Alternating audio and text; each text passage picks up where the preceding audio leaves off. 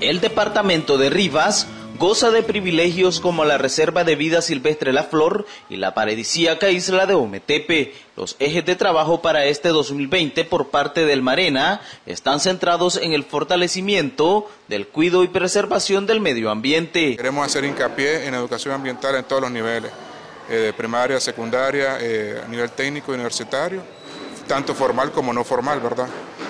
También que andamos haciendo hincapié en visitas comunitarias. Queremos realizar más de 200 visitas comunitarias enfocándonos en protección y conservación de nuestra madre tierra. Para este año también se proyecta la declaración de 3 reservas silvestres privadas, 3 parques ecológicos municipales y la creación de zoocriaderos. Está muy bueno porque es lo que nosotros queremos, que los ayuden para proteger. Como hablaba una señora ahí del asunto de las iguanas, ese problema lo tengo yo, creo que los tenemos todas las reservas.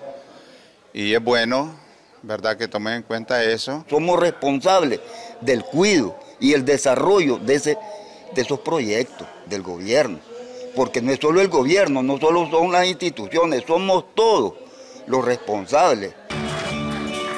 Desde el departamento de Rivas, Oscar Hernández, Crónica TN8.